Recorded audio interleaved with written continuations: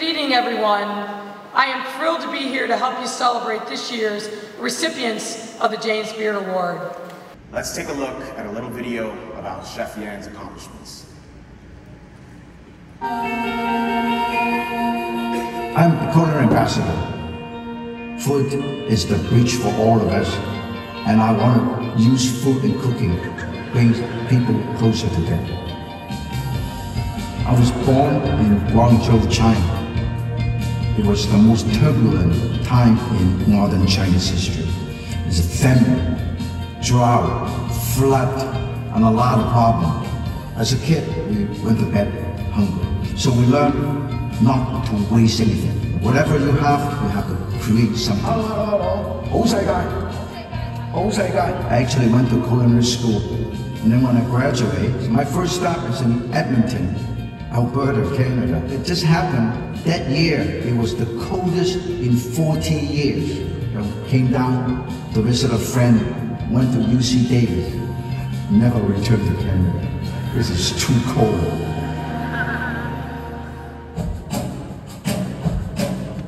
I actually started teaching cooking class when I was at UC Davis.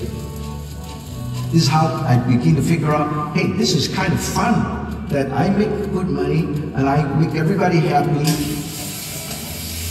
One day, somebody frantically called and said, I'm the producer. Can you come over to the studio tomorrow to do a cooking demonstration? And I said, are you sure? Because I've never faced a camera before. I don't know how to do television. The general manager actually watched it and said, ask this guy is crazy, ask him to come back. He asked me, hey, Chef Yan, how would you like to host your own show? That was 43 years ago. I feel like I met Martin when I was 3 years old, because he was always in my living room.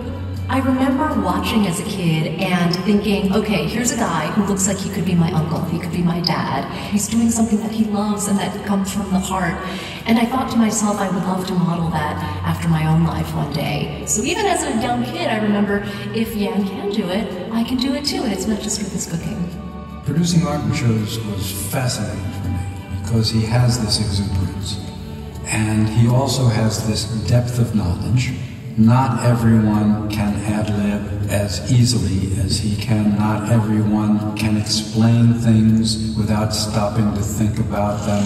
I'm tired. This hard work.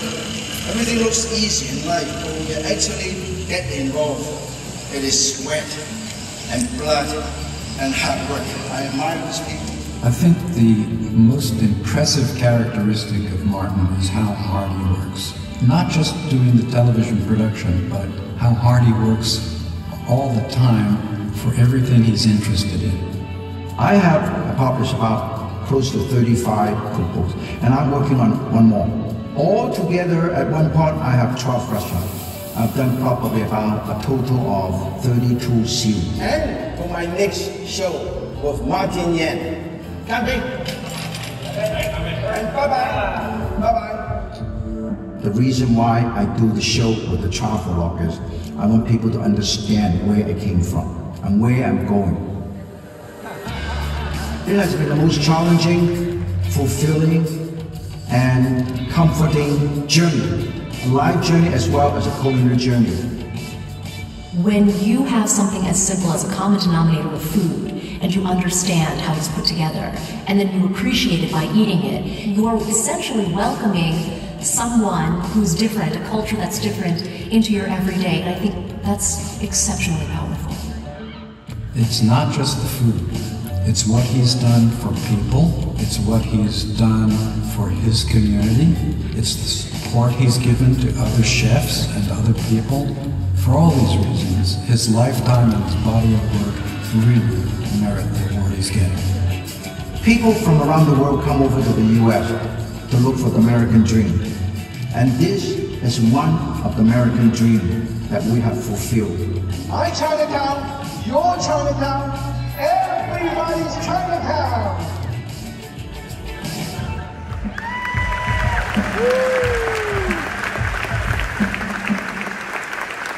Please come up here and take a bow. Everyone,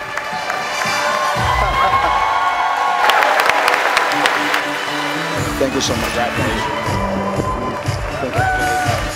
I was very fortunate to start with the iconic, legendary Julia Child, French chef, and Galloping Gourmet. Those days, on PBS, only about 3 cooking shows. We host the daily Yankee Cook Show. Before I start talking about some of my experience, I want to thank the James Beard Foundation. I want to thank the Yankee Cook team, my wife, Susan, and Stephanie, and everybody else in the Yankee Cook team. And also, all the chefs that I have worked with in this country, as well as around the world. You know, when I was barely a teenager, when I first set foot in Hong Kong restaurant's kitchen, in those days, the culinary career was basically the furthest thing from my mind. Surviving day to day is actually my main concern. Days become months. Months turn into years. And in the brink of my eye, here I am standing in front of all of you, talking about a lifetime. How amazing. As many of my good friends, colleagues, and contemporaries have retired, many ask me, Martin, when are you going to retire? I love my work. My work gives me pleasure and satisfaction. Like Oprah Winfrey once said, if you love your work, you don't have to work a day of your life. My good friend, Jacques Pepin, well into his 80s, it is keeping busy every day. I just had the great pleasure to work with Alice Waters and Jacques Pepin just a few days ago. We share a lot of the wonderful memories and also how we see food will become in the future. He told me recently he intended to work until he's 108 years old. That's Jacques' words. So don't ask me when I will retire.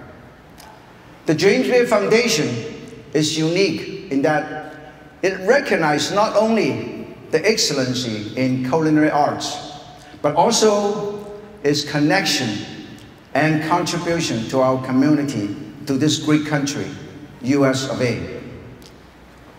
Over the decades, I've come to know so many of you. I'm honored to call you not only my colleague, but also my friends. I have made thousands of wonderful friends in this country and around the world.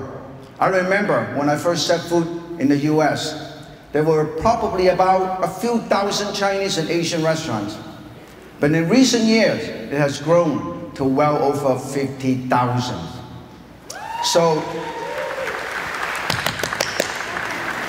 So you may notice many of these restaurants have my picture somewhere in the wall. That means a lot of free meals. So mention my name when you go to visit any restaurant with my picture. I have learned so much from them and also from many of you. Perhaps the most important lesson I have learned is that I am not only a chef with a public persona, but like my mentor, Julia Child, I have the opportunity to bring people together through my television work and personal appearances.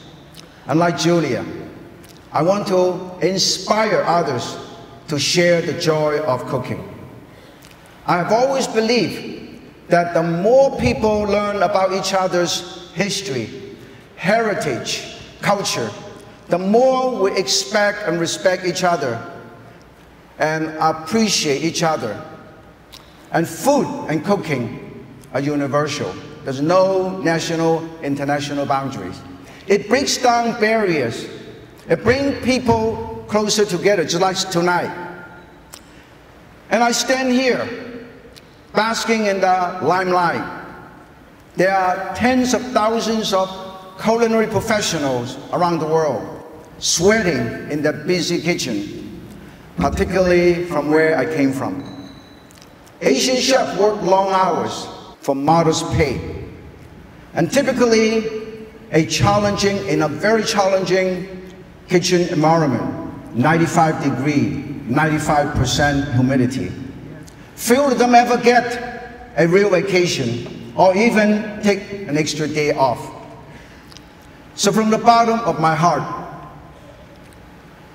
the hardworking, all the world chef professionals around the world who devote their entire life to this particular profession, this one is for you.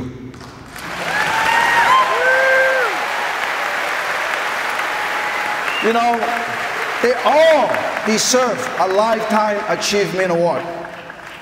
And you know, it doesn't matter where I am and what occasion, I'm always well prepared. Because tonight, after this award ceremony, there will be a tasting event. You'll be seeing me passing the food around, dumping the garbage in the compost, and washing dishes. That's why I am ready to work.